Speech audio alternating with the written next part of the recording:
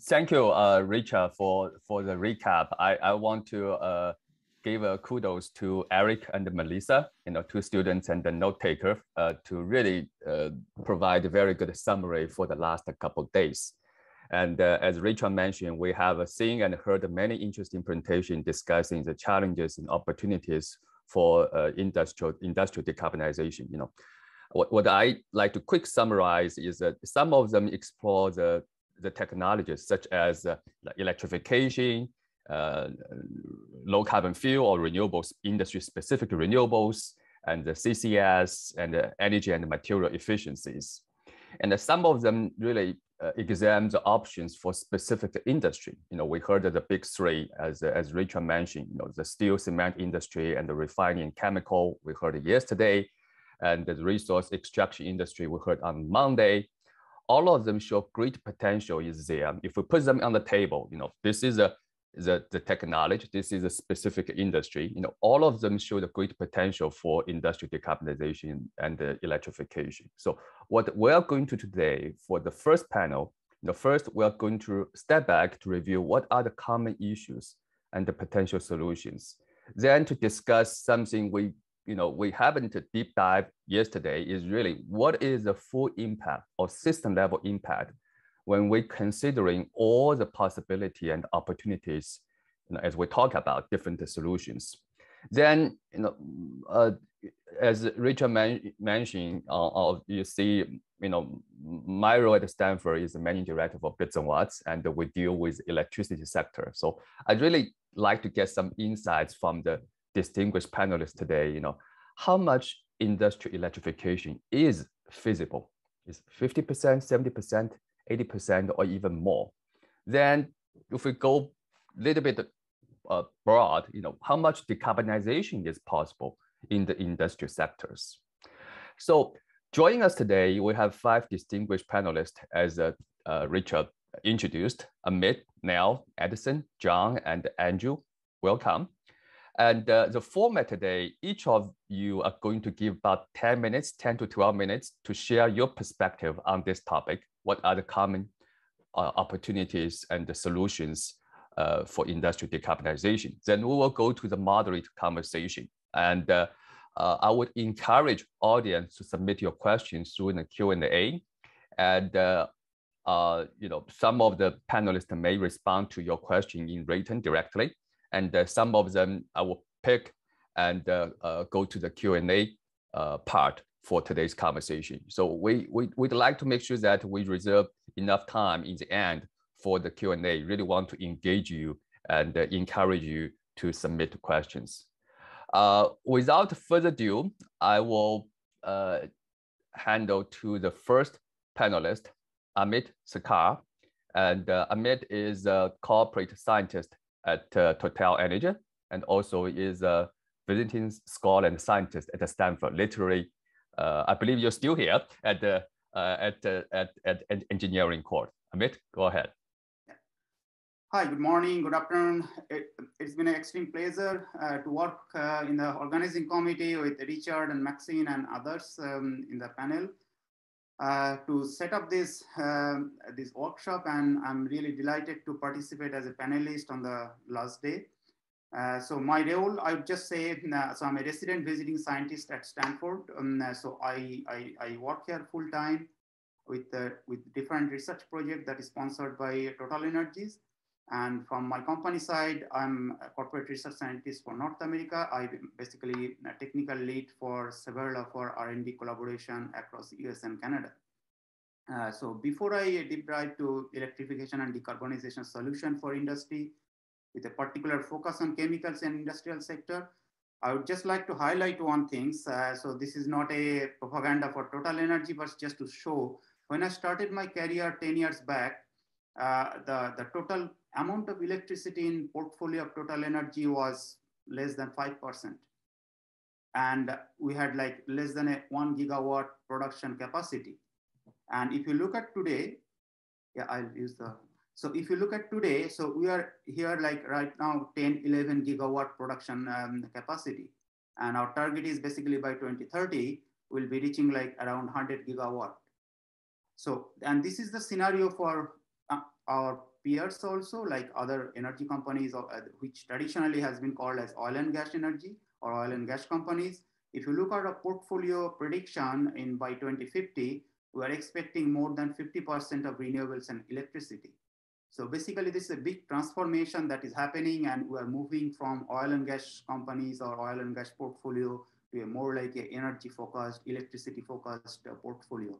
So this is in real world, this is happening, and this is why I think it's extremely important to find out from the research side, from technology development side, how can we basically deliver what the industry needs, what are the technology gaps. So if I look into the energy use and emissions in the industrial sector, and when I mention industrial sector, it's basically including everything like fertilizer, in plastics, in wood and pulp and everything. Like they're definitely the refining and chemical and cement and steel that we consume as a whole, as a civilization. So 44% of industrial energy consumption is in the form of fuel. So they basically burn fuel, whether it's a coal or natural gas or oil or biofuel, and they develop that energy that is needed to run those processes. Only 21% is coming from the electricity. And the interesting is that they consume about 35% of their the fuel as a feedstock for the running the process. I'll cover that one in detail. But right now, and that is a very difficult to replace or without a disruptive technology. So if you look at the major emitters, so here comes the major ones, like 52% of the emissions is coming from iron and steel, cement, refining, ethylene, and ammonia. And ammonia is basically consumed as a fertilizer, but it's basically for food production and everything, right? So daily life we consume. And I heard like Tom Haramiller from Stanford, he says like at least 50% of nitrogen atoms present in our body at some point of their life cycle, they touched the catalyst used for ammonia synthesis, the Haber-Bosch process. So that much like interlinked with the whole system is. And 52% of the emission from the industrial sector is coming from this few industry. And that consumes about that corresponds to 19% of global emission as per 2014 data. And now if we take a little bit zoomed in look into this sector, that how the emissions are coming, you see like basically the cement, steel, ammonia, and ethylene. I basically focused on these four because those consume like 52%. And you can see that like the energy requirement, it consumes about, it generates about 20% of the emission. And that is basically the medium or low temperature heat and machine drives and driving machinery, things like that. So 40% of the emission is coming from the feedstock processing. And then rest of the emission, like 35% is coming from the burning of the fuel to generate the high temperature heat. Okay, now if you look at into this area, like the feedstock, the conditioning of the feedstock, so like there are processes like called calcination, or it is used as an energy carrier, like for steam methane reforming, where basically you are reforming the natural gas to produce the hydrogen, or it is simply used as a carbon source. Like for example, naphtha cracker, which produce the polyethylene and it rejects some of the carbon. So these are the feedstock processing, and that emits around 45%. So it's very difficult to decarbonize this sector without basically disruptive novel technologies. So we have to give a replacement of the carbon source. Okay, and then the high temperature heat, like more than 500 degrees Celsius, I think it's potentially the most attractive target for electrification. And then if you can address that, then you reduce the emission by 35%. And then we come to the low and mid temperature heat. So we can basically address that by improving the energy efficiency and also through the electrification. So particularly the decarbonizing the chemical sector, and this is true for most of these industry that I mentioned, like cement and steel, but since my background is chemical engineering, so I focused on this one. So chemical industry alone, it consumes about 28% of industrial and 10% of global energy. And most of them are fossil sourced. As I showed before, only 21% is from electricity, which could be also coming from the fossil source. So it's a big consumption of the global energy, and it's a very big sector. And in that sector, they use as a carbon feedstock, like 58% of the consumption goes to the carbon feedstock. which they need as a carbon source, and the 42% goes for the generate the process energy to run the process. And they right now use only 22% of the electricity, about 2.8 petawatt hour. Now, CCU has the potential to decouple the fossil resource and then reduce the emission up to 3.5 gigaton per year by 2030. So the technology is there, but what that would cost, right? That's the main thing. And to do that, if you want to just decouple the fossil source and then make it carbon neutral, we are requiring like 18.1 petawatt hour of low carbon electricity. And that will correspond to 55% of projected global electricity production in 2030. Only for one industry, that's basically chemical industry. So today it consumes 10% of global global energy, and it emits that much. And if you want to just reduce that emission and make it neutral, so you are basically looking for 55% of projected global electricity production. So that's the kind of scale we are looking here. There are certain unique techno-economic challenges to decarbonizing chemical manufacturing sector, and as well as the other industry sector like cement or steel making, things like that. So the first one is the changing feedstock might require new process. Like remember that carbon source, and also like the step like calcination. So you just simply cannot replace them with electricity, right? So for example, if you want to replace the natural gas for SMR, you have to produce the hydrogen, which is used to make ammonia. The alternative is basically you have to generate hydrogen from the water electrolyzer and then make the ammonia. So you're changing the process. And this is where the disruptive novel technology research comes into place. The second one is basically the adaptation and scale up of alternative furnace for very high temperature heat requirement, like more than 1000 degrees Celsius. So that area is still not matured enough for industrial deployment, like particularly the burner design, how the fuel mixing and different kind of safety consideration. So those are like very unique challenges for the industry. And then the third one is basically because of the scale and the industry is highly integrated.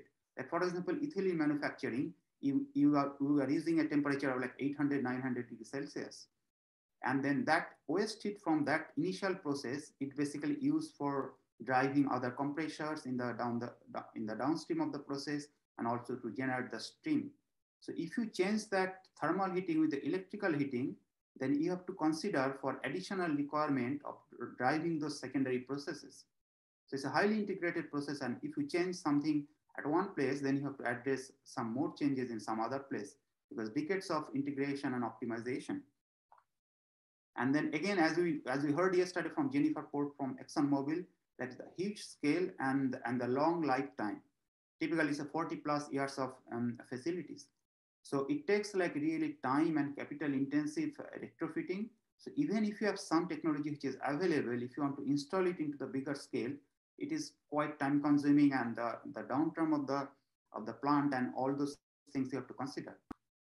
And it's also like relatively low profit margin and global competition for low cost production. Like the profit margin, particularly for the chemical sector or cement, those are very low, like just few cents maybe per kilogram.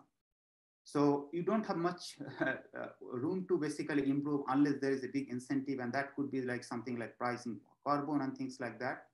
And also like it's a global commodity. So if you are taking all the steps in a particular geographical region, and if your peers or competitor doesn't take that and they produce something in a cheaper price, then you are losing the market share, right? So those makes it more complicated for new technology deployment. Okay, now look at the direct electrification of heating process in the industrial sector. So the heating, I think if you want to decarbonize the sector, the best approach is to basically go for the industrial, the use of electricity for the high temperature heat. So the heating itself, if you can decarbonize the heat, I think Addison will cover it more detail, then you are halfway there to decarbonize the sector. So the heat offers, the electrified heat offers many advantages, like it's a very high efficiency. It's a very precise heating, so you don't waste that much. It has a faster response time and it's stable. And it also offers high power density and greater depth of penetration in many cases. So if you look at today's high TRL options, So electric boiler, electric arc furnace, heat pumps for low or high, medium or low temperature. And then the whole range of like microwave heating, mechanical vapor compression, even the membrane separation. So these are the new unit operations or new kind of the unique processes or equipment that we can depend on. For low TRL development, like here comes the research part, like high temperature heat pump. So we still need some development.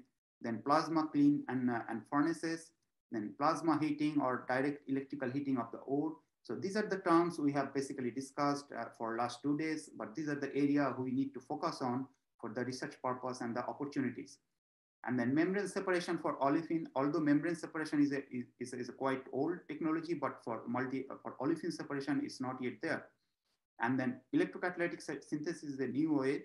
We heard from Eric Duchesne that where the industry expect that by next 5 to 7 years, we will be doing the electrocatalytic synthesis in larger scale. And then in the other sector, like for example, the steel manufacturing, like electrowinning and direct hydrogen reduction, and then electromagnetic heating technology, and I'll come to that in a second. So when you think about the electromagnetic heating, so it offers a wide range of opportunities. It's a very wide range of opportunities. It's a new paradigm in high energy catalytic processes.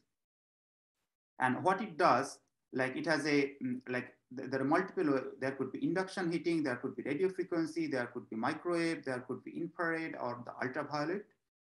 And it's a new paradigm in high energy catalytic processes that is an opportunity. So you can get a very high temperature gradient in a relatively short distance in a even millimeter range. And it has a high penetration depth and also the precise heating. So those are the benefits that offers the electromagnetic wave technologies. But the research has been going on, but this is an area I think is a lot of opportunities and potentials are there for the academic research and the industrial research. And thanks a lot for Shafiq Zafar, because there's a lot of discussion about this one, and I got a lot of insight from him for this slide. And then, okay, like now we talk about a little bit of indirect electrification, and the way I define the indirect electrification, you can use the electricity to generate hydrogen and use that hydrogen as an energy vector or some sort of like driving the process, like power generation. Okay, and then if you're using the carbon neutral electricity, then how does the overall efficiency looks like in terms compared to the thermal process? Here is a chart. Again, I credit this to Shafiq because I got the insight from him. So if you supply like 1 megawatt of electricity to an electrolyzer to produce hydrogen, you get pretty good efficiency over there. But when you are taking that hydrogen and pressurizing it to the liquid form, you are losing like almost like 42% of that efficiency of that electricity input to the electrolyzer. So there has been discussion, and then, but you have to be careful about the life cycle efficiency loss and or the life cycle overall efficiency. So it might be better for using hydrogen as a source for different chemicals, but hydrogen using power, like the power generation using hydrogen, whether it's a carrier as a ammonia or is it as a liquid hydrogen. So you have to be careful about the efficiency. In some cases, it might be an option if you are running an offshore FPSO. Then maybe this is the way you have to go for hydrogen power. But in onshore, you have to think about which offers the better efficiency. Okay, now here's a little bit of what Liang said, like what are the potential and what kind of challenges we are looking for. So as I said before, the share of industrial electricity today is 21%. Okay, now if you, and the 44% is basically used for generating energy, 35% for fuel as feedstock, and 21% as electricity, right? So now if you're thinking of using the electrification of the industry, so that let's assume that we will be using electricity for 65% of that demand, like 21% for electricity plus 44% as a energy demand. And how does situation looks like?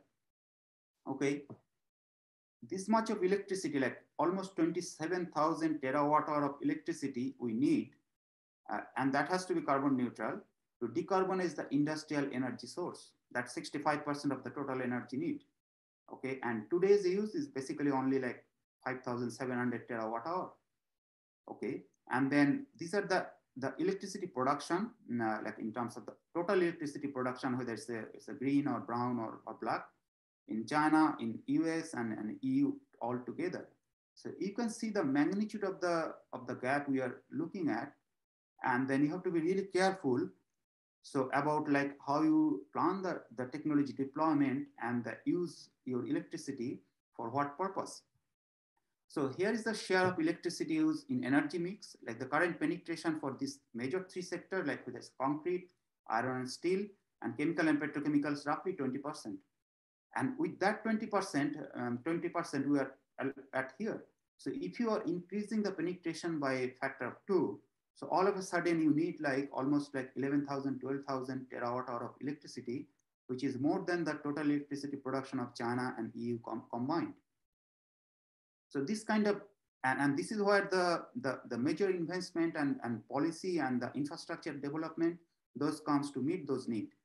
Because if we are expecting the industry to develop technology which runs purely on electrification, we have to make sure that we have sufficient electricity available today to drive those process, because nobody wants to invest billions of dollars and then basically shut down the plant because there is not enough available to run the process, right?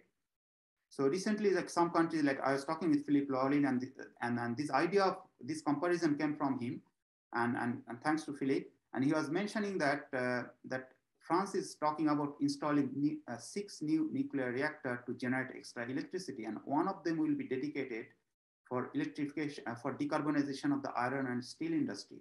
So we need this sort of regulatory involvement and this sort of investment to meet the future demand, which you could think.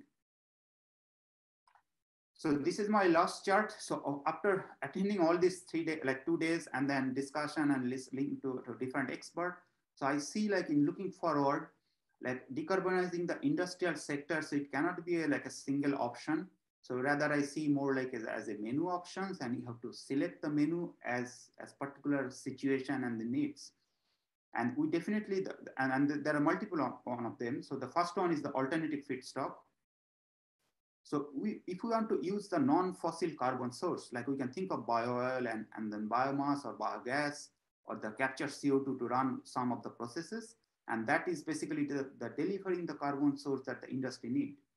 And also like we can use the carbon-free hydrogen, and that will replace some of the natural gas like demand to the industry, like and that can decarbonize some of the sector like ammonia production. The second one is the energy efficiency. So there are still a lot of room to improve the energy efficiency and the continuous improvement, and you can get like 10-15% improvement in your energy use, and then reduce the emission accordingly. The third one is basically the electrification of heat. So we need to switch to furnaces and boilers and heat pumps that runs on carbon neutral electricity, and also the new production process where we can use the electrification directly, like for example, electric cracker with e-furnace and compressor, maybe plasma cleans. So this sort of technology are being developed, and industry is working on them, and that is a direct electrification. But again, before deployment, they have to make sure that there is sufficient supply of the electricity to run those processes. And we have to solve the intermittency and the availability of renewable and all those issues. And the another very important one is the disruptive process. And I think here the research is the significant contribution can be coming here. Like we can always look on the work on novel carbon, low carbon technologies to replace the current process. And here are the few names only. Like for example, we can work on like a high temperature heat pump development, furnace or plasma assisted reforming, or electrocatalytic synthesis of olefins and alcohol. This is the area I think Matt Cannon is going to talk about this afternoon or the next session. And then microwave or plasma assisted pyrolysis and drying, or plasma direct electrical heating of ore, or direct hydrogen reduction, or IR curing. So these sort of technologies will be using the electricity, and it will basically replace the existing thermal process, but it significantly more time consuming, and probably all these technologies are low to medium TRL. But we need to work on all these aspects. And then the last but very sure option, like CO2 capture and storage. And also we can use that CO2 for a circular carbon economy, and we can use that as a feed to the alternative feedstock. So last but not least, so I'm really thankful for Shafiq and Philippe for a lot of insights and a lot of discussion. And we are fortunate to have Shafiq in the next session. and then here are the references. And thank you very much for your attention, and I'll be happy to answer any questions you have. Back to you, Lian. Terrific. Thank you, Amit. I think I really love the slide number 6, which is to give the number, what is the potential for the electrification. Then I hope we will have a more discussion later on regarding what is the potential for the fully decarbonization. It's 85% and how we do alternative for the feedstock to further lower the emissions, etc. So, okay, without further ado, let's move on to our next panelist, Edison Stark. And Edison is a director for energy and the environment for Clark Street Associates. And he has a very broad background. And one of them I'd like to highlight is a former program director for ARPA-E and manages energy and the water nexus program for ARPA-E. Edison, I will hand this over to you.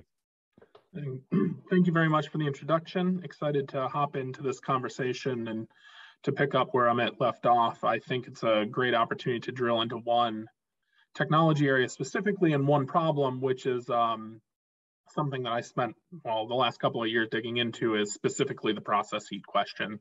And I want to go ahead and dig in a little bit further on that aspect and kind of recategorize how we're thinking about the industrial challenge to kind of show that there are a mix of process opportunities, there are a mix of innovation, but really, thinking about how we systematically go after process heat is an important piece. And I know we'll be hearing from John and Andrew after me about specific solutions in that space. So I hope this will be a good transition to frame up why what they're doing is so important.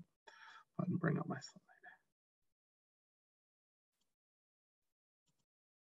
slide. Oh, there we are. Okay, great. So I'm going to go ahead and move that out of the way.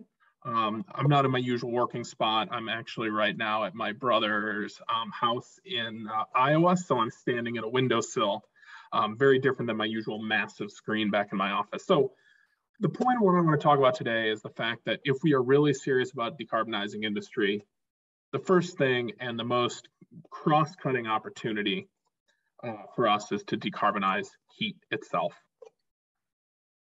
So let's talk a bit about what is this opportunity. Today, if you start to drill down into understanding every individual process that needs to be innovated, decarbonized, there's a reason people go out and say, oh, industry is the hard to decarbonize sector, because you have thousands of processes. And so to re-innovate every single one of them would be an intimate and incredible challenge. And the capital return on that would be very hard for any individual investors. So if you look at the industrial sector in this super detailed Sankey diagram that was developed by other lab in San Francisco, it gives you a sense. As you quickly break out in industrial sector, you get thousands of small processes that all within themselves would be a very difficult challenge to decarbonize. However, when you really start to drill into what is the energy usage within industry, you start to see that actually you do have an opportunity by focusing on heat itself, because industrial heat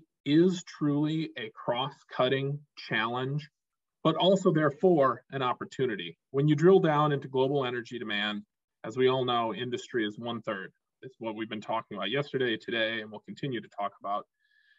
And when you break that down, however, you realize that heat itself is 3/4 of that, or a full 23% of global energy demand, which suddenly you start to see just process heat for industry offers an opportunity to do broad decarbonization across the industrial sector, across all different processes. And you can start to look at it and realize that industrial process heat is generated by a few set of unit operations and is standardized across industry. Steam is steam is steam all around the world, and it's used as a common carrier for a reason.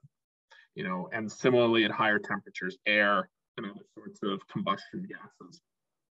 Now, when you break this down, this gives kind of a clearer picture of where these opportunities are. And as we can see, it's spread across temperature ranges. High temperature heat, in this case, categorized slightly differently from what was just shown by Amit. At 400 Celsius and above is 11% of global energy demand. Low temperature, 150 C and below, so predominantly steam, is 7%. And then mid-range, a mix of steam and oils and other sorts of carriers at 5%. And so when you scale this out and look at this as global impact numbers, the impact of decarbonizing fossil heat is 85 exajoules a year. It's a full 10 gigaton per year CO2 reduction opportunity by looking and drilling into some specific unit operations. Now, we do have to admit that there are other challenges within industry. Some industrial emissions are inherent to their process chemistry. And we all recognize the challenge in steel and cement, each being very large challenges within themselves, and other sorts of petrochemical processes. You have process emissions from what you're trying to do. But the most ubiquitous source of industrial emissions is in the generation of heat across all scales and temperatures. And so therein lies our opportunity. So it's a burning problem. You know, today, when you look at the generation of heat, you can break this down and look at the fact that, you know, of these emissions, it's categorized predominantly where globally we are using a large fraction of coal to directly generate process heat. Natural gas, if you happen to be in a location where you have natural gas infrastructure, and then fuel oil where you don't.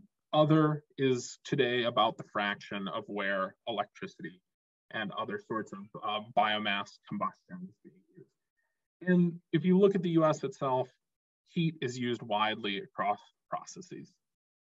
You know, there's no one size fits all solution here, which is important to realize. When you look at categorizing industrial processes and the scale of thermal demand, it varies widely. You know, one thing that when I really started digging this problem is one thing you realize quickly is the large majority of facilities demand for thermal is small.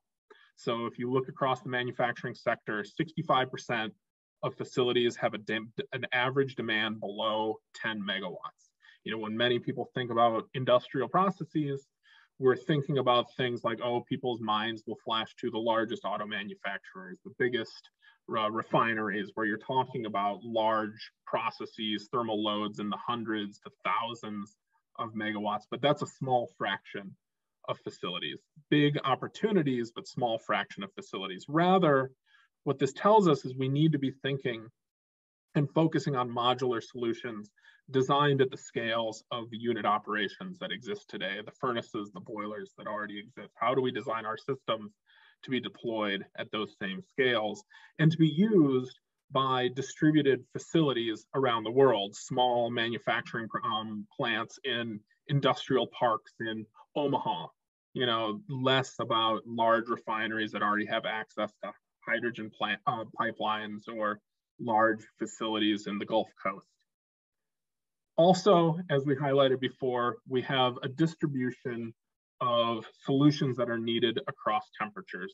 Again, if you if you dig into the data, US data, and look at, you know, kind of the associated CO2 emissions with different process heat utilization, you see that as you look across temperature, you have a few places where, you know, heat, you see these kind of step changes, for example, low, medium, and high pressure steam, bringing you up to the low 200s of Celsius, higher pressure and steam. But then up here, you run into very different discrete steps where you have process heat demands ranging from these low hundreds to high thousands of temperatures.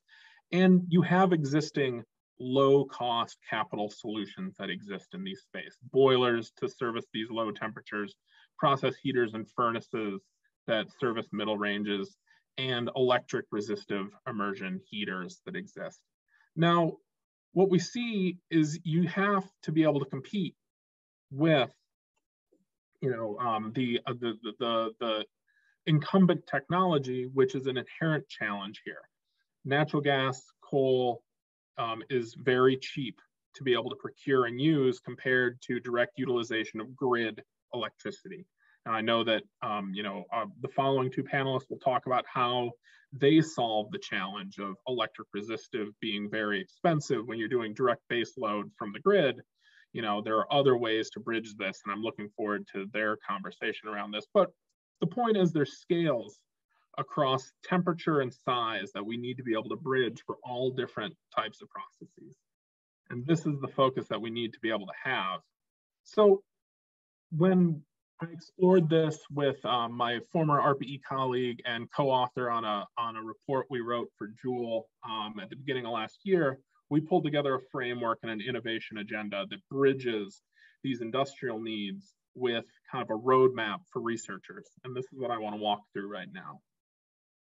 So to be able to provide zero carbon industrial heat, we can think about it through kind of four main buckets of innovation. The first is the fuel switching. So this is what Amit pointed to when we think about bio oils, or using direct biomass combustion, or even thinking about next generation things like developing bio-coke substitutes to be able to use for metallurgy, or things like that, where there's processes and innovation going on to be able to make direct coal substitutes, where we can then replace the fossil fuels coming in and being burnt in boilers or furnaces, or directly in processes, to be able to then go into our central thermal distribution systems to drive processes. Also focusing on the direct utilization of zero carbon heat where it is applicable is a very important part of this solution. This could be entailing thinking about how we more smartly integrate future industrial development with either solar thermal or centralized storage of large scale applications of solutions like what the other panelists are working on. Also being able to look at district and integrated steam, whether it be sourced from geothermal or nuclear or other sorts of, or solar thermal systems for direct zero carbon heat into industrial facilities. Also, the direct electrification of heat is absolutely a very important opportunity, whether it be through direct resistive means, direct resistive heating of processes utilizing microwave heating, other things. Also, exactly right, in the innovation of higher temperature heat pumps to be able to serve the higher temperature needs, to be able to drive down or make economical the direct use of grid electricity for the direct processing and production of industrial process heat. Ultimately, we need to think about technologies that enable better heat management as well. To be able to think about how we integrate and cascade processes, focus on district heating opportunities for waste heat to be utilized from industrial facilities at other industrial facilities or other uses, and being able to better integrate, looking at the development of things like higher efficiency or higher effectiveness insulations, advanced materials to enable that, and also technologies to be able to make, for example, industrial cold chains more efficient, like radiative cooling work that's been going on at Stanford for the past 10 years. There's a lot of exciting opportunities in all these spaces, but there's also cross-cutting fundamental thermal systems engineering and science that needs to be done. Some of the cross-cutting R&D needs to be able to enable the technologies that Amit was talking about, to be able to develop new solutions across this kind of envisioned opportunity for a zero carbon heat is, we need technologies and low to loss transfer and storage heat at higher temperatures, storage media, things like what's being worked on at Antora, but also other temperature ranges, and the ability to be able to transfer at lower cost heat to be able to move spatially. Thermally and chemically stable materials at high temperature and novel transfer heat media are important if we're going to be thinking about replacing the direct combustion in high temperature processing. We definitely also need materials engineered for thermal control, to be able to include tunable conductivity, emissivity, absorptivity of all, materials to be able to do direct application if we're going to utilize local radiative transfer to be able to drive localized heating. We need thermal and flow devices for high temperature that are enabling novel heat transfer media. And lastly, we need to focus on engineering, again, not just science and engineering science, but we really need to be able to focus on developing and scaling up lab-proven technologies, but also the engineering and academic work to be able to focus on the downscaling and modularization of utility scale technologies. You know, goes back to the heart of one of the first things that I said is most solutions need to be scaled down to 10 megawatts and below to be meaningfully deployed across industry and manufacturing needs in the US and around the world. And a lot of solutions run into that challenge of how do you get into truly modular deployable systems that can be downscaled and be economically competitive and utilizable at small scales. And that's going to be a big challenge that we're going to need to work on to be able to truly enable broad electrification, decarbonization of process heat. So, you know, more detail on the roadmap that we've laid out, you know, was in the paper we recently published in Joule at the beginning of last year, lays out some of these R&D opportunities in more detail and kind of the cutting edge of what's going on out there. Obviously, you should, I'm sure Arun mentioned this at the beginning during his plenary, but, you know, really really insightful views that he and Ravi and Asha were able to pull together in their piece in Nature Energy last year. And then, you know, lastly, I know that I saw this as a reference in the previous presentation, but Risman, if you really want a big tome to lay out and think about all these really detailed opportunities, this is a great place to look. So thank you very much. Happy to speak with anyone about, you know, general thinking here, but looking forward to continuing this discussion on the panel. Okay, thank you, Edison, and you know, wonderful deep dive into the system opportunities and challenges to decarbonize the heat. So let's move on, and the next two panelists will are startup companies, entrepreneurs, are going to share with us, as Edison mentioned, the specific technology, how they help to decarbonize or electrify the industrial sectors. So the next one, we have John O'Donnell, and John is a CEO from Randall Energy. And John, the floor is yours. Thank you. It's an honor to be with you, and it's wonderful to follow Amit and Addison in that I think you've already said 3/4 of what I wanted to say, and so I'll repeat some of what you said. But Rondo is a 2-year-old company that is a team of folks who've been working on industrial heat, renewable industrial heat, some of us together for more than 15 years. The company is right now making the transition from the laboratory to volume production with first installations this year. We are backed by I don't need to tell you about Breakthrough Energy Ventures. And I think Andrew will talk about their focus as well. I think they've recognized that industrial heat is a critically important sector. We're also backed by Energy Impact Partners, their deep decarbonization group that is backed by the electric power industry. Because the thing that I think Andrew and I are both going to say is that we have the tools at hand today for very large decarbonization that is profitable for the industries that are being decarbonized, which is a necessary condition for the giant private capital flows that are needed to transform our industrial base. I think you've already seen many versions of this slide, but to bring it close to home, here in California, we burn more natural gas for industrial heat than we do for electric power generation. It's just industrial heat is more than 70 million tons a year. The previous work from Stanford has looked at the pathways here and observed that among all of California's sectors, this is the one that has not reduced in intensity or emissions. Transportation, electricity, the grid have been changing.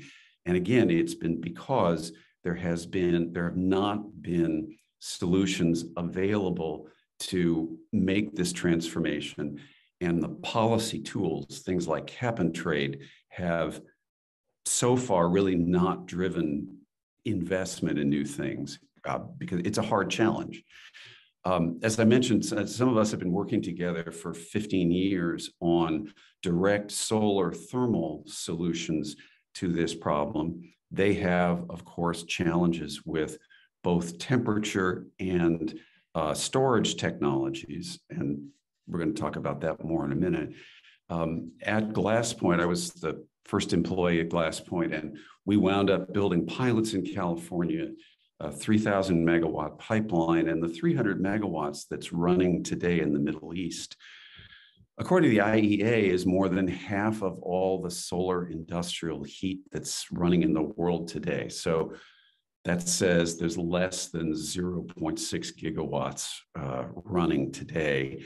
And you know that this is a giant challenge, and why hasn't it happened? Well, first of all, those solar thermal technologies, without energy storage that dramatically increases their cost, they can't deliver 24-hour. There are some applications like the ones that we identified at GlassPoint in mining and fuel production and some other processes that can deal with that intermittency without other energy storage. But the vast majority of industrial heat demand, of course, requires continuity. Those technologies were one example of being able to cover a significant portion of industrial heat demand, but huge areas left out. A lot of the technologies that are looked at for electrification today have problems with efficiency when we start looking at temperature. And many of them, for example, heat pumps, replacing a 6-inch steam line with a 36-inch hot water line. Yeah, there are a lot of university campuses around doing those things. And Stanford has been working on some of those things as well. That infrastructure overhaul is sometimes an invisible obstacle to really making the transition, even if it's technically possible. And you know, there are zero carbon fuels that are available at tiny supply, you know, a few % of world primary energy demand, and only at 4 or 5 times the fundamental production cost versus today's fuels. So there are places where very strong policies have been driving them forward, and there's tremendous demand, but it's not something that can really go to scale. And there are other technologies that have permitting problems or cost problems or selective availability problems that could meet the challenges of temperature and continuity, maybe cost, but it's some time from now. Maybe the answer is all of the above.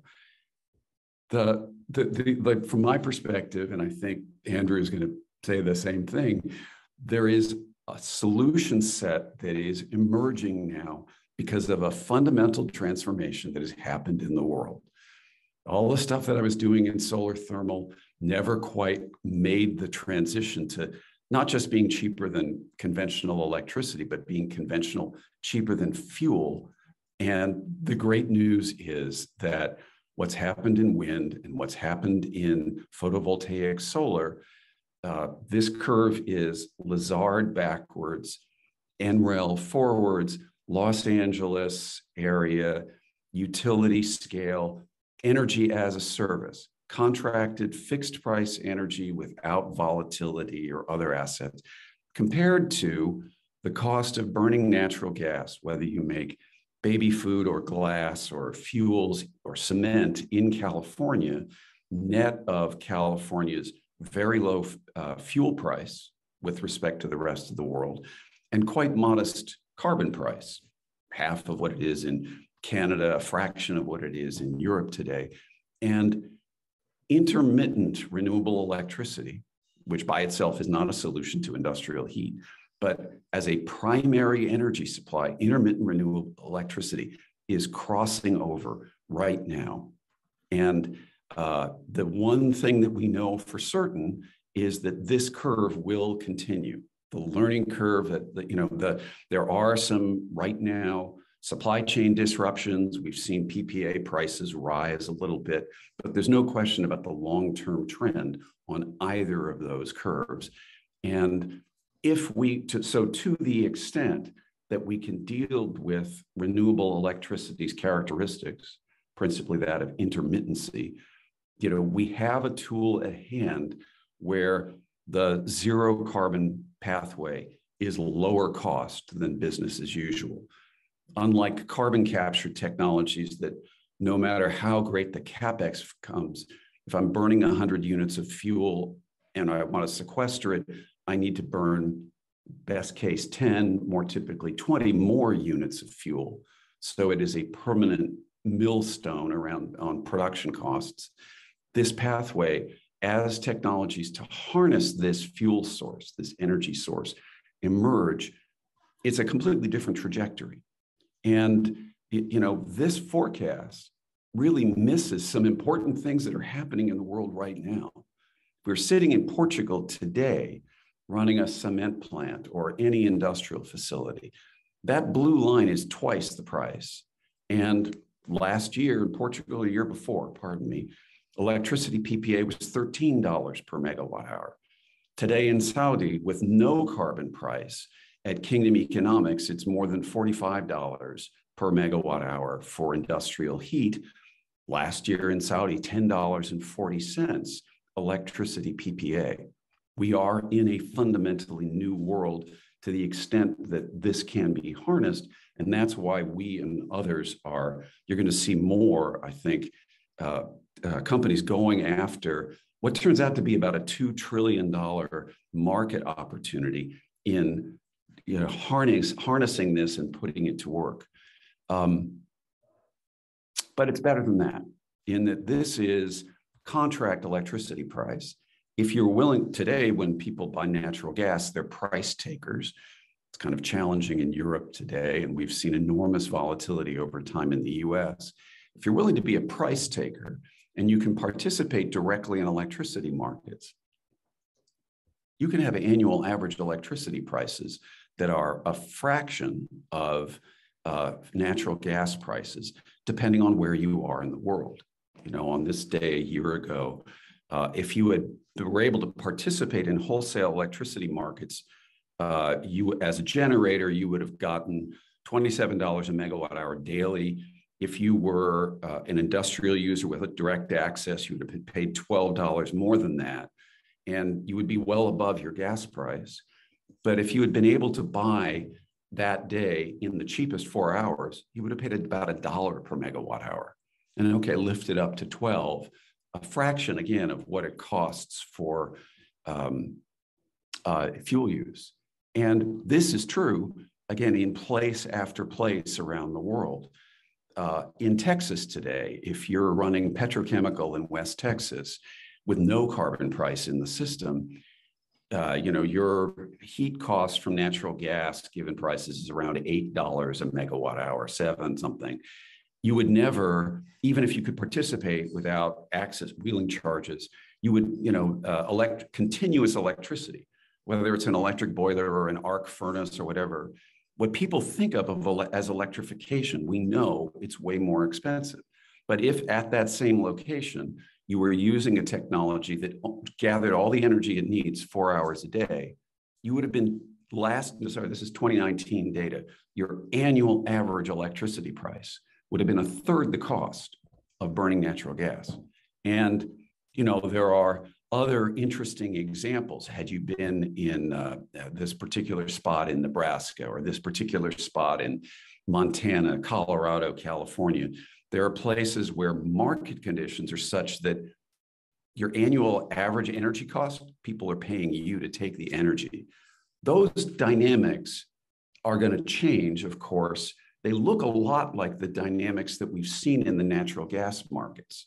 There are weird dynamics associated with flaring, and the shale revolution caused all kinds of spot things. I would argue electricity markets are much more complicated, but given what is going on with renewable deployment, industrial heat participating in these markets is a giant new source of flexible load, what people call indirect electrification. Ken Caldera and Ruggles wrote a very interesting paper last year on the system level impacts of this indirect electrification. And, indirect electrification has to solve this particular problem. The faster we can charge, the better we are in an electricity grid where we can be a tranche of demand. So this is, of course, the common problem. And now we have to go back to those criteria of continuity, temperature, cost, efficiency. One of the things, of course, one of the tools in the toolbox are electrochemical processes, notably hydrogen, where we could move energy from noon to midnight and from July to January. But I think, Amit, you said there's a giant demand for green hydrogen as chemical feedstock. Using it, burning it, is a little bit like, I don't know, replacing, using cognac instead of beer. It's just a valuable thing, and it's inefficient in terms of electricity to heat. Any direct thermal storage system, electricity converts to heat at 100% efficiency, your toaster, your hairdryer.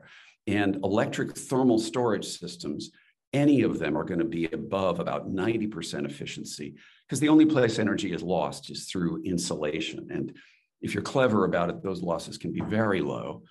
So now the question is, okay, what are the technologies? There are older things like the molten salt systems, which have been in use for a long time. They top out at about 570 and have many safety and cost and reliability challenges. There are several folks building various versions of rocks in a box, pebble bed, even fluidized bed systems that require both of these require turbo machinery during charging. That is, if we want to charge rapidly, they're using a heat transfer fluid for charging. And so you have high power turbo machinery that's needed. There's some very low temperature technologies. And then there's interesting emerging research, right? There's an Australian company that's looking at liquid phase change silicon at 14 degrees. Andrew's going to talk about, again, very interesting early stage stuff using other storage materials which are conductive. There are other folks looking at direct conductive storage materials as well. There's a MIT-backed startup that's working in that area. One of my personal favorites is in a Swedish company that's using both liquid aluminum and liquid sodium for its heat transfer. Have no little problems. The issue is, what technologies are available that can go to very large scale? How long will it take for a technology to become proven? And there is one thermal storage technology that's been in use for 200 years, storing high temperature heat at 1500 C at blast furnaces.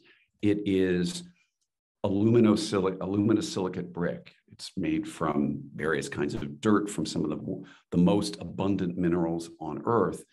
These so-called blast stoves or Cowper stoves run 50 years between overhauls, being heated to 1500 and cooled on about a 1 hour cycle, so dozens of times per day. We found a way to take another 100-year-old technology, electric resistance heating, the same materials that have been used since the 1930s, and exploit the physics principle on the left, radiation heat transfer for charging. And radiation heat transfer, and I think, Andrew, you may say some more about it, is extremely efficient. It rises as the fourth power of temperature. The critical matter in using brick is its wonderful heat capacity and durability and strength. It's brittle and it's low heat conductivity. And our solution found us a way of uniformly rapidly heating brick. And then pulling heat out of it, either for boiler applications. I think, Addison, you pointed out that a huge portion of industrial heat transfer, in fact, about half of it, is driving all kinds of processes from making chemicals to fuels to food. So steam heat transfer is up to about 500, maybe 600 degrees. But that brick material, and at 500, 600 degrees, this becomes a solution for both the electricity demand and the lower temperature steam demand across lots of industrial processes. Cogeneration from fossil fuel, everybody knows it's more than 80% efficient. Its efficiency is not 100, not because of the 3% energy loss at the generator, but because of the stack losses and the lower heating value associated with burning fuel to drive it. End to end, an electrically driven cogeneration versus the energy in both forms that are delivered, again, with any electric thermal system, is going to be above 95% end to end. And again, taking intermittent, low cost, zero carbon energy to deliver all of the behind the meter power and heat is a really, important advance. These technologies also address the higher temperature demands. Over the next 30 days, we are currently engaged with 4 international cement companies on a couple of different technology pathways, and there'll be some announcements shortly. And as a result, there are sectors where the indirect electrification solutions that we're pursuing can't address. I think Andrew's got higher temperature capabilities as well. And Addison, you mentioned this, and just for scale, this year, the world will pass 1,000 gigawatts of solar in the world, 1,000 gigawatts of wind in the world. That 85 exajoules you talked about, if you convert for capacity factor, that's 9,000 gigawatts, right? We need about a 5x increase in world renewables on top of everything else just to repower this. But if the economics are right, if doing that has economic tailwinds, that's the wonderful that we have solutions that are going to become economical everywhere in the world. If we just look at California on this, I'm just about done. I know I'm going over time. Here in the great state of California, I think last year, the peak electricity demand in the system was 47 gigawatts. We have more generation capacity than that, of course. We have about 28 gigawatts of PV installed. And this is everybody who emits 25,000 tons a year or more, every industrial heat user. And that's the breakdown of who uses what total trillion BTUs. Just repowering that, we're going to get some of it from absorbing what's going on in the grid, but for scale, that's 100 gigawatts of new generation that's needed. So, and about half of that, there's land nearby the industrial facilities that can carry that generation without it moving through the grid. And then there are other areas where it has to move through the grid. And as California, again, as an example, looks at decarbonization pathways, the state is looking at funding carbon capture pipelines, looking at rebuilding its natural gas infrastructure to carry hydrogen. Obviously, down this track, we need to stiffen the grid. We need to expand its ability to carry energy. And we need to reform a number of policies. If we do that, EPRI did a look forward at what role electrification is going to play. I think the great news is that electrification is going to go much faster because it's got tailwinds and emerging technologies that will make this possible. And by doing that, if we have another 100 gigawatts of generation sitting around powering industrial heat, that generation will be releasable to the grid on demand and really transform the total cost of abatement when you look economy-wide. This is one of several areas that need a lot more investigation. There's a lot of great European work on what they call sector coupling. And, I think so far, Caldera and Ruggles have done the best work that I've seen on some of indirect electrification. California is considering its low carbon futures in the development of the scoping plan by the Air Resources Board right now. This whole topic we're talking about is not yet modeled in decarbonization futures. Our electricity tariffs, the glass factory in Fresno, when wholesale electricity prices in July are zero, is not allowed to buy electricity below $100 a megawatt hour. So it's burning gas. There are a number of matters to address, but with those, there are interesting and important research topics that you've also talked on, but there are policy. John, a quick time reminder. All right. So, I think the punchline is that there's been lots of discussion that decarbonization is going to be more costly. And I think given what the solar and wind industry have already done, with these technologies coming to the market, the future is the green premium is history. Thanks. Wonderful. Thank you, John. Appreciate it. And we have about another 25 minutes left. So I would quick reminder for the audience, please send your questions through the chat and the Q&A, and we're going to clean up after Andrew's remark. So our next panelist is Andrew Ponek, and he is a co-founder and the CEO of Antora Energy.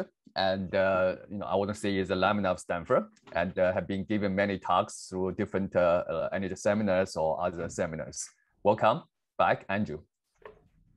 All right, thank you. And the good news is, even though we're running a little bit behind, I think just about everything I was going to say now has been said.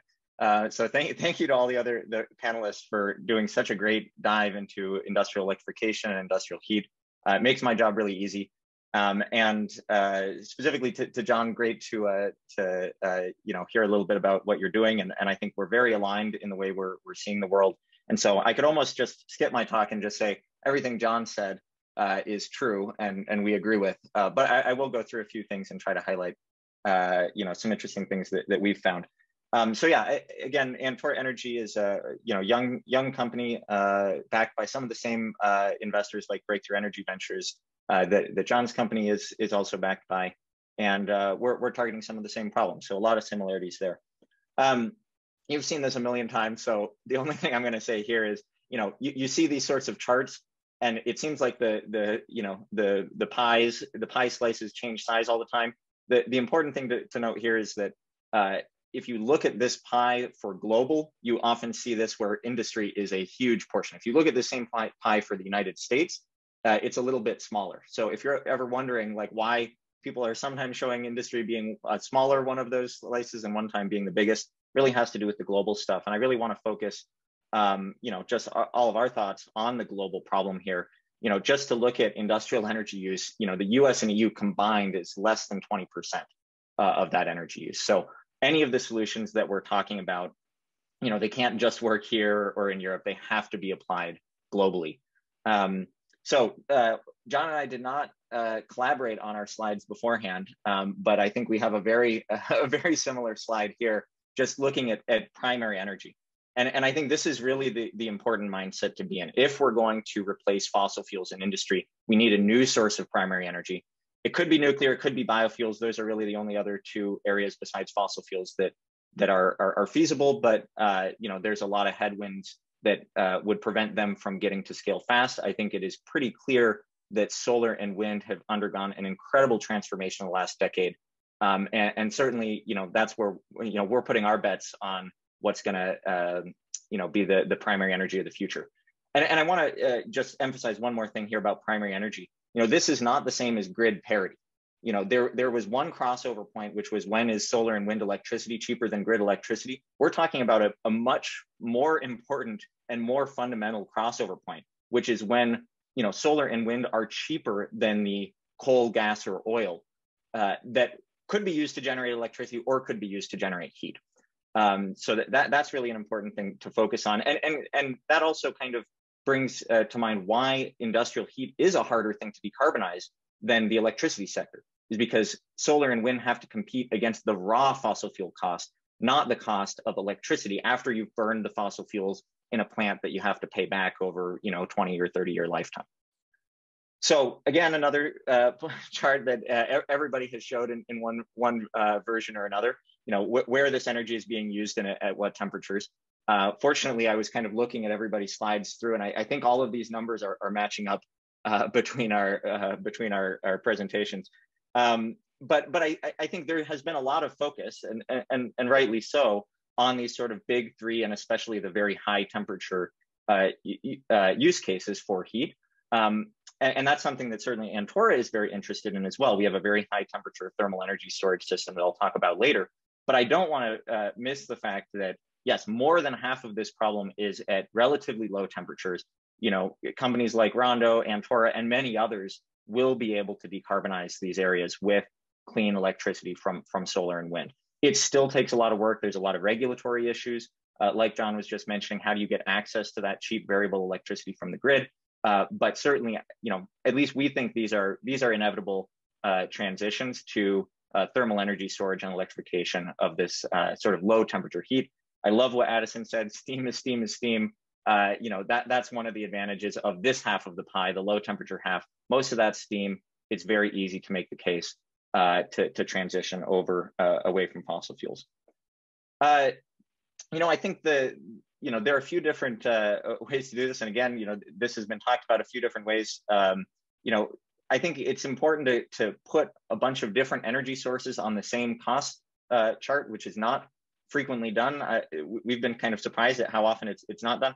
Here I have dollars per MMBTU because that's what industry in the United States uses to look at fuel costs primarily. A really easy conversion factor is there's basically a factor of 3 between cents per kilowatt hour and dollars per MMBTU. And so, if you take any of these numbers and divide by 3, you can get to cents per kilowatt hour approximately.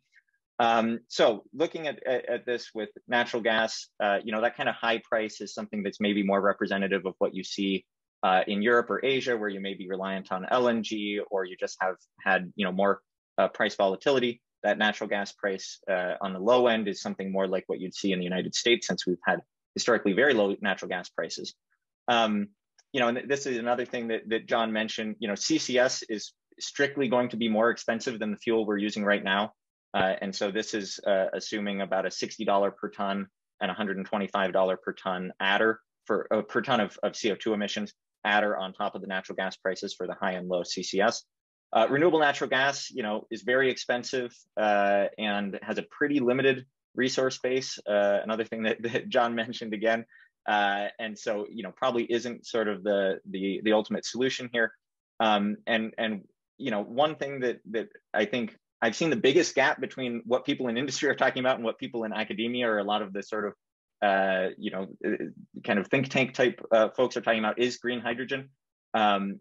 It's not often put, again, on the same scale. That this dollars per kilogram hydrogen has become a metric that people use. When we go and talk to plant operators, and I would imagine if you talk to John, he sees exactly the same thing. They either have already said there's no way that hydrogen is going to be a cost-effective thing to burn for heat. It may be useful in other areas, as a chemical input, but it's not useful to burn for heat. Either they already have that opinion, or as soon as you do this conversion right there in front of them, they say, oh, okay, I see, even if hydrogen's at $2 or even $1, it's not competitive to burn for heat in my plant. And then it's again, the same story. Electricity, variable electricity, this is important, variable electricity is now very cheap. And that can come either directly from building a solar or wind plant, near your industrial site, or as long as you have the right regulations in place, getting it from the grid during times, for example, in California, when there's a lot of solar on the grid, or say in the Midwest, when there's a lot of wind on the grid. And, it's really, really important, can't be emphasized enough. This only works if you're talking about the variable electricity. It's only if you're able to utilize low capacity factor electricity do you get these low prices.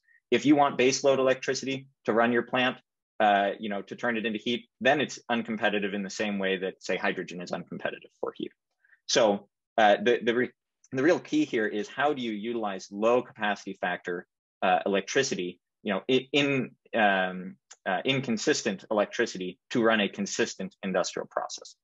Now, everything I've said here, applies to, electrification that, Rondo's doing, Antora's doing, anyone else is doing with thermal energy storage. I will just very briefly go into what Antora's system looks like. So, our approach to energy storage is a little different. We are utilizing very, very high temperature energy storage. So one of the interesting things we found when we were doing sort of a survey of the space of how we might want to store energy is that there's already a very widely scaled industrial process that stores huge amounts of energy in carbon blocks at temperatures above 2000 C, and this is graphitization furnaces. So these are electrically heated furnaces that exist in almost every country in the world to make graphite. And that graphite then is used in things like electric arc furnaces. So it's one of the biggest industrial commodities in the world is this intermediary product in metallurgy. It's also carbon blocks are used in the aluminum industry. And so our system is essentially a graphitization furnace with the ability to extract some of that energy instead of only putting the energy in. And so in our system, we take solar and wind, either locally or from the grid. We resistively heat, same way that John was mentioning from Rondo. We resistively heat this graphite to very, very high temperatures. And then, we have a different extraction method. So rather than, blow air through channels in the ceramic as Rondo's doing, or, through a box of rocks. Actually, I loved that John mentioned rocks in a box. We call it box of rocks, but it's the same thing. There's a whole slew of companies that are doing something similar there. So rather than do that with a convective heat transfer, we use entirely radiative heat transfer in our system. So what comes out of our system is essentially high intensity light. When you're storing energy at these very, very high temperatures, everything's glowing. Everything's glowing white hot. If you've ever seen a picture of a steel factory, something like that, at those temperatures, everything is very, very bright. We essentially just open a shutter on the side of this box holding all this hot carbon, and we get this beam of high intensity light coming out. One thing you can do with that light is you can, heat your industrial process. So you can use that to make steam. You could make a thermal oil. You could heat up air. You could do whatever you want with that light as far as heat. We can go up to 1500 C or even higher, but it actually turns out almost every industrial process uses temperatures less than 1500 C, so there's not much benefit in going higher than that. The other thing that's kind of unique to Antora, though, is that with that high intensity light, we can convert that light directly back to electricity using photovoltaics. So photovoltaics are already really good at converting light into electricity, and Antora has developed a modified photovoltaic cell that can convert that light into electricity. Solid state, no moving parts, very simple, very reliable. We've currently demonstrated about 40% efficiency. In the future, we hope to get to above 50% efficiency. But this is really a unique capability of the system that, this ability to either discharge the energy that you have in the system as heat or as electricity, depending on the industrial need. The only other thing I'll mention here, just taking a closer look at the system, is that our system is divided into, you can kind of see that there are certain blocks there of the system. It's a very modular system. Each unit is about 1 megawatt of thermal output and 50 hours of storage. And then you just stack up as many of them as you need. And this gets to Addison's point from earlier. There are a lot of industrial sites that are less than 10 megawatts of load. And so we really think it's important to be able to address all of those, that you have a pretty small building block size that you can just, stack up together in order to get to the industrial demand at the facility that you're working with. Maybe the last thing I'll mention about the system is the energy density when you're storing energy in carbon at these temperatures is a little mind-boggling. We're actually pretty close to the energy density of liquid hydrogen within this system. We're far better than 700 bar hydrogen, compressed hydrogen. And this is something that I think one is important in a lot of industrial sites, because you often don't have a huge amount of space, a huge amount of land to store this energy. And so it's important that it be compact. But also I think, people often forget that hydrogen also needs to be stored. If you're going to take renewable electricity and convert it into hydrogen and then burn that hydrogen, you also need to store the hydrogen. There's energy costs that other presenters have mentioned there, but there's also just storage space. Unless we're going to convert all of the natural gas pipelines and natural gas storage to hydrogen, if you're talking about these, for example, smaller industrial facilities, you're going to have to find a place to store that as well. So it's really important to be able to have this very compact energy storage. So again, very quick presentation. Thanks to everyone else for mentioning many of the things that we were going to mention. It's fun to be able to just say everybody else is right and move on to the discussion. Thank you, Andrew. Wonderful, wonderful. We have about 10 minutes or 10 or 15 minutes left, so I will do a little bit kind of fast pace. So I think one of the good question from Jonathan Edwards to Amit is regarding the electricity grid. I would expand this a little bit more and to ask everyone, especially three of you, the last three speakers all talk about how we decarbonize the heat. And both Andrew and John mentioned that how we can use the low capacity factor but intermittent renewables to decarbonize the heat is critical. So the question is, do we expect that this large industrial plant to be solely dependent on the electrical grid for electricity use, assume that the grid is decarbonized? Or will this industrial plant produce their own low carbon electricity, like deploy the renewables next to the plant or close to the plant? So what's your perspective? I would go through from Amit, since you talked about 1 hour ago, and I want to make sure that people don't forget you. Then we go from Amit to Edison to John to Andrew. Yeah, sure. Thank you. Yeah, I think that's a very good question, and one of the I think it will be also one of the defining criteria for deployment in a large scale industrial deployment. If you are talking about the base load, which is a very high capacity, like a electrical steam cracker or electrical pyrolysis or maybe a clean. So the industry, typically they prefer to have their own supply to limit the disruption or any kind of intermittency. If we are looking for a smaller scale, like less than 10 megawatt, and then like where you have some leg room for basically to tolerate some intermittency, then probably it will be either from the grid or could be like from one of the application that John and Andrew was talking about, or similar kind of technology. Thank you. Yeah, one thing I want to add on to this question here is also pointing to the fact that the electric grid is evolving, and that's going to be an important aspect to think about. Some of the solution set that Andrew and John are working on would work absolutely really well when you have behind the meter generation assets.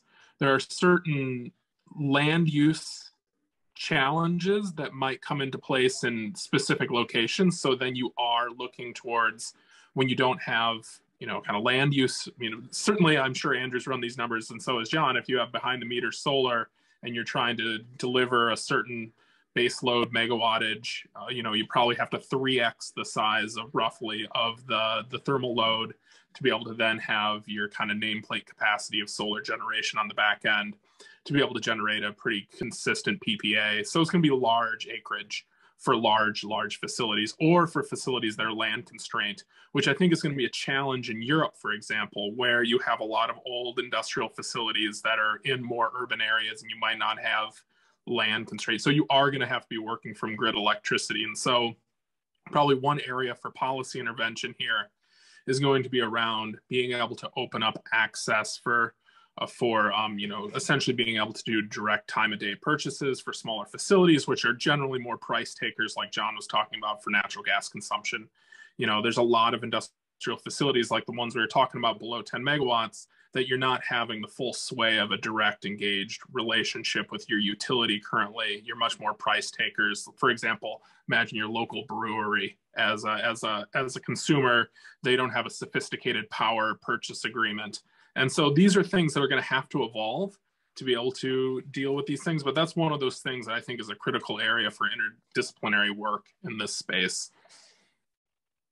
Absolutely. I would absolutely echo that. We looked at these numbers a moment ago.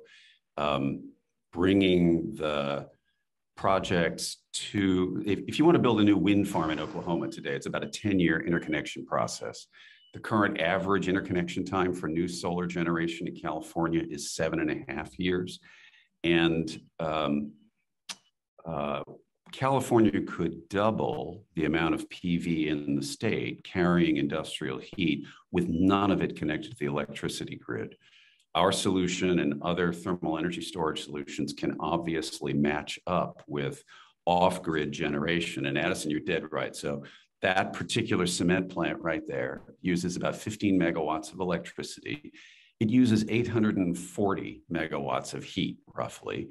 So, and you're dead right, to make that thing 90% of its heat come from renewable electricity, it's going to be about a 2.4 gigawatt solar facility. It can be anywhere within 20 miles, 50 miles of that site. And when you use it, when you apply that criterion, you want to is there a spot, a land spot within 20 miles? You get to about 40% of the industrial heat that can be decarbonized without touching the grid.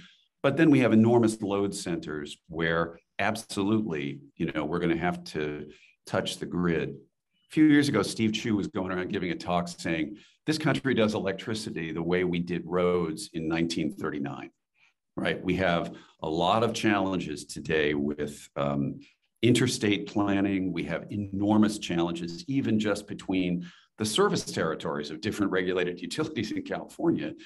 But we have built, the country has built hundreds of thousands of miles of natural gas pipelines under a different regulatory frame.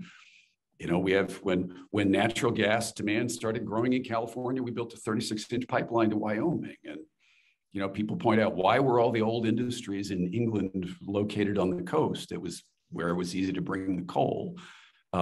We will see a zero carbon industry evolving both to move to where renewables are plentiful and cheap. And, the grid absolutely is going to be an important part of this. There are places where there is this fortuitous matter, and you mentioned Europe, where huge amounts of offshore wind is coming into landing sites that happen to be close to major industrial centers. So some of the solutions and the early points on the scoreboard are sooner than a lot of people think. But yeah, this is absolutely a critical topic. And the thing you said, it's cross-cutting. There's a tremendous amount of policy work, regulatory development, because today we have electricity tariffs that go back to Thomas Edison, and a concept where every megawatt comes from a spinning generator that's expensive and every megawatt hour comes from burning fuel. The technology, the world has fundamentally changed, and some policy development can unlock this. Yeah, I couldn't agree more with everything just said. I'll just say from sort of our investigations in the space, well over half of industrial sites either have the potential for nearby renewables or are already in places in the grid where there's an excess of renewables, or where small investments and upgrades in the grid, can make it feasible to get that power from the grid. And, that's not everything. And so certainly not to say that there isn't a challenge there for, industrial sites that are in areas that don't have land and don't have a strong enough grid to support this.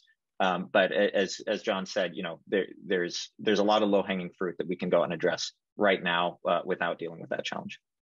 Terrific. And, I would add, if we're serious about decarbonization, which I think as a society we are, let's ask, how does this compare to what the other pathways are? Are we going to, there are very, very limited locations in the state where we could do CO2 sequestration, for example. Are you going to build a network of single-purpose sequestration pipelines that will be used for some period? Or will we, because electricity for sure is the least cost pathway. And it's a question of when are we going to be building these grid upgrades? Terrific. Okay, then the next follow-on question is really about the storage capability. Okay, if we love renewables, we have to love storage. Then I think both John and Andrew touched on the sector coupling, and we run another webinar several months ago regarding the sector coupling for the natural gas electricity, because as both of you mentioned, natural gas to heat, the gas to heat right now is kind of dominate what the heat is utilized in the industrial sectors. But the number I would like to give you is 1 BCF, the billion cubic feet, is the ideal line park, which is being commonly used for many natural gas pipeline. The number we got is equivalent to about 100 gigawatt hour battery storage. I'm not using thermal storage, it's battery storage. So how do you compare the storage capability, which already naturally on the natural gas pipeline, with the technology we're developing here from both technology and the economic perspective? Well, I think, yeah, I Go think, ahead, John. yeah, as we know, we have electrochemicals, energy storage and other things for electricity to electricity. But the materials that are in use, whether it's rocks in a box or our approach or Andrew's approach, they are all things that are not someday $50 per kilowatt hour. They start out at around $3 per kilowatt hour for the storage media. And they are not made from, things that are in limited supply and it's expensive to expand the supply chain. They are made from stuff that is made at gigascale today. And we're adding a new demand to proven things. So I think there has been, and they're also not things that wear out in 7 years. They're things that last for, 50 years. So there is, of course, how fast can these technologies roll out? And there is today this matter of the venture capital to bring these technologies to market, and then the valley of death project finance capital, because the people who buy natural gas buy it as a service. Guys making potato chips don't drill gas wells. They want to buy renewable heat as a service. And some of the really critical matters associated with rollout don't have anything to do with supply chains or technology. They have to do with understanding in the financial communities of this sector that is one of the giant development opportunities of our time. But contracting for industrial heat with somebody who makes tomato paste is completely different than contracting for electricity with the utility grid. So part of the answer to your question, I think, is a financial one. And the kinds of infrastructure finance that built our grid and our gas pipelines is going to come to build this kind of energy storage infrastructure and renewable generation infrastructure over the coming years. And again, the education, the policy development to support it, policies, DOEs, loan guarantee programs, and other things to support that are an important part of the cross-cutting thing to drive this transition. Liang, I think also one thing that your question raises, which I think is an important one to consider here, is the fact that we're not the only users of electricity, nor will we be the only users trying to go after time of day pricing to be able to do arbitrage play. There's going to be storage built across the grid. Particularly, you see where financing is going right now is at the upstream generators to be able to firm up electricity generation. So there will be a question of where do people capture this value. And one of the things we are hearing from Andrew and John is, the solutions for thermal storage are very cheap. So the ability to go and actually take a big piece of that, essentially that value of time of day pricing is available for industrial heat, which is great, but we're not the only ones playing for it. There's a lot of other anticipation of increased renewable generation for vehicle charging, for electrification of the home. And I think it's one of those things that, even just these build outs that we talk about the necessary electricity for industrial is just a small piece of how really far it needs to go for the electrification broadly, and recognizing that a lot of this storage is going to have to be playing in concert with other uses and other players in the space. Yeah, I think we have also think about like whether it's a midterm or long term, like down the road, how many years and what scale it's available, like, and what kind of capacity it can deliver, and how does that compare with the other technologies already on the shelf, right? So there's the balance. And so definitely the development pathway is very critical in this case. Yeah, and I'll just jump in quickly on what Addison said. Yeah, there are going to be lots of other things, especially shorter duration things like lithium-ion batteries that are also soaking up some of this inexpensive electricity during the day. And I think that's why it's really important for things that are cheaper, like thermal energy storage, to really focus on higher durations and faster charging speed, because that makes something like this to be an even more flexible resource on the grid than something like a lithium-ion battery. We can charge, after the lithium ion's already charged, and we can discharge after the lithium ion has already discharged. And so, as we add more and more demands to the electric grid, more and more sectors from transportation to industrial heat, it's going to be important to add that flexibility wherever we can. And thermal energy storage, I think, is one of the best ways to do that. Terrific. We have about, the last minute or two. I want to do a rapid fire. We'll allow each of you to have maybe 30 seconds quick summary, and what do you see the most important innovation? You may say a lot, but what's the most important innovation or investment from both technology or maybe policy perspective you think to lower the adoption hurdles, and how we can rapidly scale the later stage of technology for the industry decarbonization? Just pick one of them. Let's go from reverse order. Let's start from Andrew, then go to John, go to Addison, and Amit.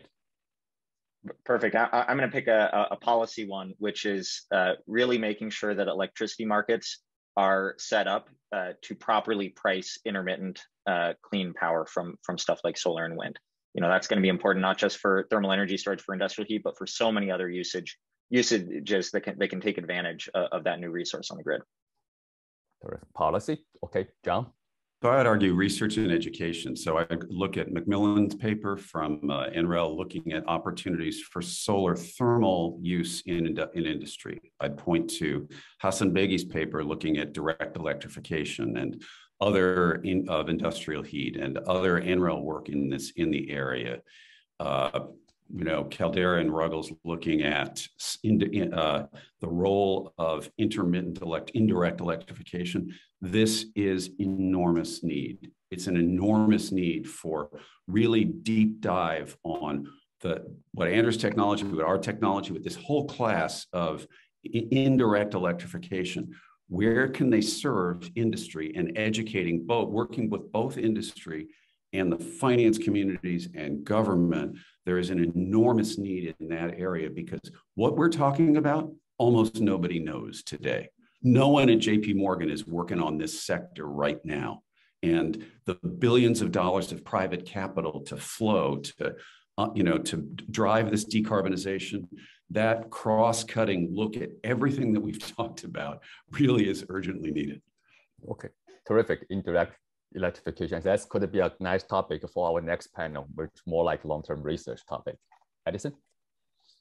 Yeah, I think the most, we've heard about technological innovations here, but I think what we need to focus on moving forward to really enable this is productization, modularization, and really delivering a product that a capital projects engineer at a small facility in a rural area near wind, but has never really thought about anything but their natural gas boiler or their furnace can actually comprehend. We're talking about delivering unit ops that a chemical engineer can integrate, not a novel new technology. Novel technology can't be the forefront of the sales cycle. It has to be a product that's integratable into a process. Terrific. Amit? Well, I was going to say policy and infrastructure, but since it's already mentioned by Andrew and John, so my next target will be basically what can you do, think about developing disruptive technology, to hit that 35% of the energy source today that we need as a feedstock.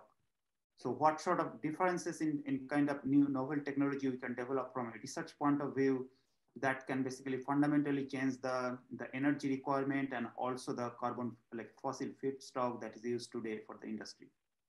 Thank you. Terrific. I want to say thank you, Amit, Addison, and John, and Andrew for the wonderful presentation and the conversation. And thank you again. I will hand this back to Richard.